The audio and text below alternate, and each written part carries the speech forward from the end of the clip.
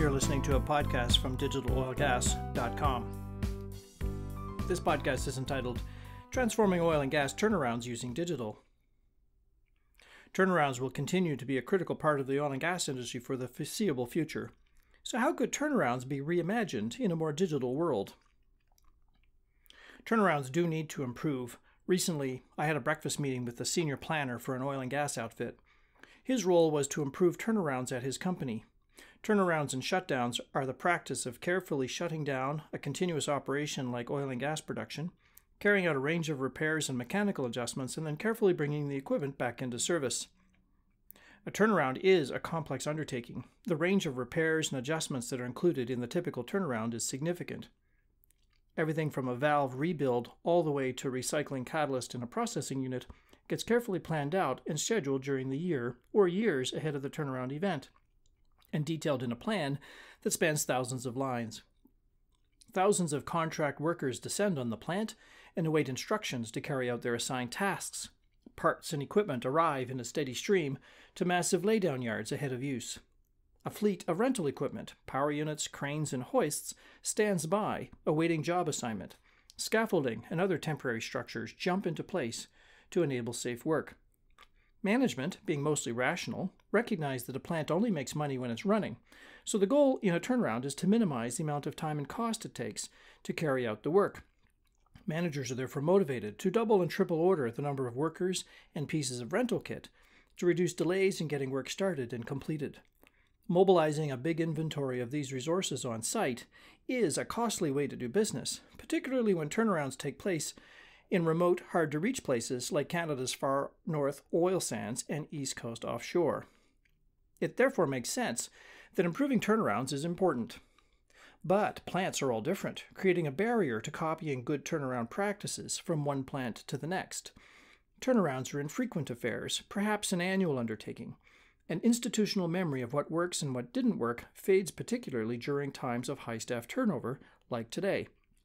It can be hard to justify investing in improvements in turnaround efforts when a turnaround might last only, say, 15 to 20 days. The cost of digital, however, has fallen dramatically, whereas the cost of just about everything else, people, time, regulatory compliance, equipment, emissions, and consumables, has gone up. Almost every worker on site has a supercomputer in their pocket. We call them smartphones, but that's what they are. It therefore begs the question, how might digital solutions be applied to the challenges of executing cheaper and better turnarounds? It all begins, of course, with what problems are we trying to solve? There's little point in throwing technology at a poorly understood problem. So here's my starter list of turnaround challenges. First is garbage in, garbage out. Planning and executing an efficient turnaround is based on a good understanding of the plant. If the tags don't match equipment, or if equipment records are out of date, or if the diagrams don't reflect actual installed equipment, then the plan is going to be based on poor quality data and will struggle to be efficient. The biggest payoff from digital on a turnaround is to fix the data before the turnaround even starts. Next is to manage a turnaround as a process and not as a project. The management tools typically used for running turnarounds assume management is dealing with a project and not a process. Therefore, turnarounds show the kinds of cost and productivity improvements typical of projects and not the more dramatic and impactful gains from the world of manufacturers. Turnarounds could be leveraging the kinds of tools we see in manufacturing. Next is plans have hidden problems. Complex plans built by humans will have inevitable errors in them. Every turnaround planner can tell you of their personal colossal boo-boo when they ordered a crane for a task only to discover the crane exceeded the space limits. Digital could help reveal these problems and make plans more resilient. Next problem is can't find people, assets, and equipment. Once a turnaround gets in motion, just finding people, equipment, and tools on site can be a nightmare. Many a turnaround features urgent text messages offering bounties to the first person able to locate a missing tool, although, perversely, this also encourages tools to go walkabout so as to trigger the bounty payment. Digital could help make the invisible visible. And finally, the inexperienced resources on turnarounds. A large contingent and inexperienced workforce creates its own challenges. They need quick training on task and above-average levels of communication to address unforeseen issues in the moment. Digital could accelerate their productivity. Well, here are my top 10 technology-enabled improvements. Digital tools are not going to change the cultural challenges of turnarounds. That's things like field rivalries, misaligned performance measures, and organization models that block knowledge sharing and promulgation of lessons, and finally, NIMBYism. However, digital tools can still have a big impact. Number 1, fix the data. Data is the great enabler in turnarounds. High-quality data unlocks most of the benefits in the other areas. The year before the turnaround, I would set out to correct the equipment tags, clean up and rationalize the engineering diagrams, integrate the various systems that create asset data so that the business has just one version of the truth about the plant. Number 2, I'd build a digital twin. Using the clean data, I would build a digital twin of the asset or plant undergoing the turnaround, along with the tools, equipment, and people that will work together on the turnaround. The digital twin enables engineers to model and play with the turnaround using planning tools, artificial intelligence, and machine learning to see how the turnaround would execute. Number 3, I'd apply artificial intelligence to the plan. Next, I would subject the turnaround plan to a bout of machine learning and artificial intelligence. An AI engine could put the plan through millions of iterations of possible scenarios, much like how AI learns to play Go or chess. AI could test out weather scenarios, the impact of incidents, and other hard-to-anticipate challenges. AI would help uncover hidden plan issues and constraints and identify the optimal use of people and resources. Engineers could then apply more humanistic insight to get to an even better plan. And as the plan has worked, I would apply game engine technology to marry the plan to the digital twin. Engineers could then watch the turnaround play out as a game or video, using services like Real Serious Games. This would create a better mechanism for aligning contractors and workers to the tasks to be executed. Number 4, I would deploy cloud computing. The actors in the turnaround, that's the people, tools, assets, equipment, consumables, and inventories, need access to a network to be visible.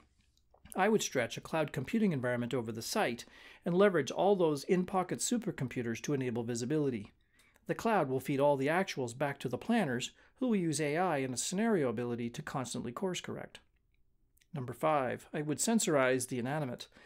Many of the inanimate objects used in a turnaround, tools and rental equipment, will need to be equipped with light-duty beacons to broadcast their presence.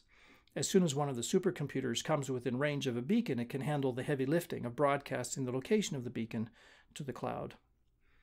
Number 6, I would use augmented reality and virtual reality to train up resources. We need to enable the field teams to execute the turnaround. This is a great role for augmented reality and virtual reality. I would equip the human team with Google's 3D cardboard viewer, or, for the rich outfits, HoloLens, and a set of apps that presents the digital twin and the activities in the plan for their tasks for the day or week. Project engineers could annotate the visuals with alerts, cautions, task clarifications, and lessons from other turnarounds. Number 7, I would use social tools to communicate to teams. We need to be able to communicate to the field in the moment. Alerts, broadcast announcements, safety reminders, specific task changes, and so on. I would deploy some of the modern social tools like Slack to this job. It's easy to use, and training is plentiful online. Number 8, I would orchestrate on the day using new service tools. While engineers need to see the whole plan, teams just need to see their specific tasks. I would deploy best-in-class cloud solutions like Salesforce for managing daily work services. These solutions have readily available apps for the smartphone and integrate already with the technologies that underpin the digital twin, enabling the delivery of diagrams, specs, instructions, bill of materials, and all the other key data directly to the worker. Smartphones also allow for markup of diagrams, capture of work records, photographs, video, time tracking, and so on. Number 9, I'd use augmented reality for problem solving in the moment. Field teams will often need access to some expertise in the moment, say dealing with an unfamiliar pump or a diagram that doesn't quite match. I would selectively deploy a hands-free augmented reality tool, such as from FieldBit, to enable a team to communicate with a resident expert back in a control room, which would keep the team moving and avoid having a senior engineer waste time traveling to a site for what could be something quite trivial. And number 10, I would bring in the robots. Some jobs were never meant for people. I would use robots for key hazardous tasks, such as inspection of tanks. Yes, there are swimming robots that can dive into a full tank and check for repair needs. I would use drones for inspections at height and I would use smart pigs in pipelines. These jobs will be controlled by humans, but the robots will be on the cloud, leveraging the digital twin. In conclusion, turnarounds need not be the huge time and cost problem they have become. Using modern, low-cost, and available digital technologies could help turnarounds turn around. And wouldn't that be great? You have been listening to a podcast from digitaloilgas.com. If you like what you've heard, please subscribe to future installments and visit us at digitaloilgas.com.